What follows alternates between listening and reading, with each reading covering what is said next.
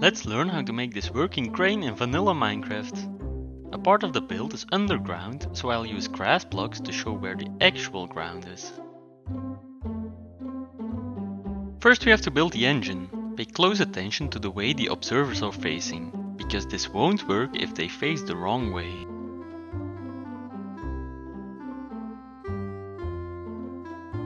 Alright, now we have to build the piston feed tape that's going to make the crane actually function. We use glass panes on one side because when a glass pane isn't connected to anything, it kind of looks like there is no block.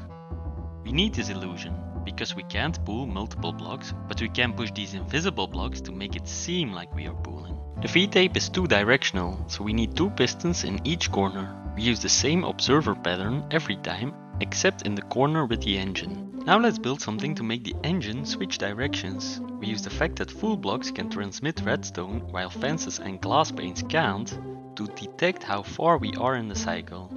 Each time we come across a full block, we want the direction to swap.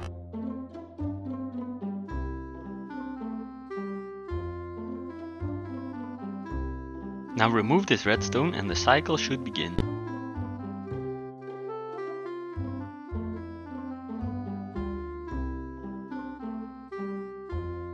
If you want to make an on-off switch, you can do it like I show here. We just need to extend the two sticky pistons that control the engine without interfering with the rest of the design.